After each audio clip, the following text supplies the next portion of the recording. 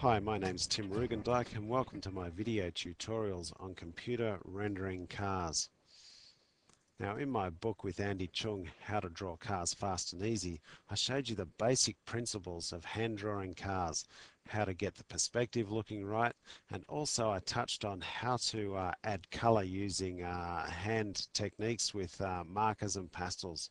Now if you ask me, the way to get your car drawings to the next level is by using computer rendering programs such as Photoshop, PaintShop Pro, or Corel Photo Paint.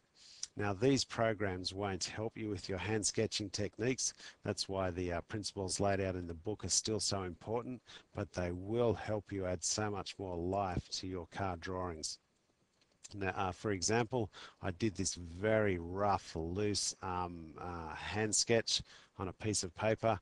I scanned it into Photoshop and I was able to get it to this level here using all the functions of Photoshop. This rendering has so much more life, vibrancy and color and realism. And the other thing is this was all done using just the mouse. So for these tutorials, you won't need any expensive digitizing tablets. You can do it all just using the mouse. So to start with, in the quick start guide, I'll show you how I got this Corvette hand sketch to this level, all within the space of about half an hour.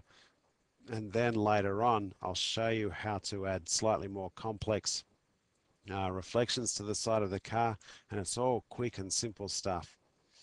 Then I'll take you on a more in-depth journey on how I got this hand sketch of a Pontiac G8 to this level, and then once we've got it to this level, I'll show you how you can completely change the look of the rendering just by adding different backgrounds, changing the body color quickly and simply, and adding graphics.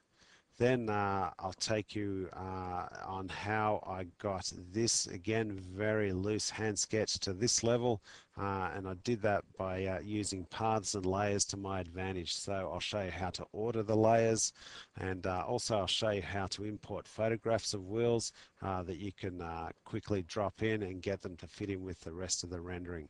Now I've never had a lesson in Photoshop. I've taught this all myself. And I've been doing it for about 10 years, so I'm about to show you what I've just spent the last 10 years learning.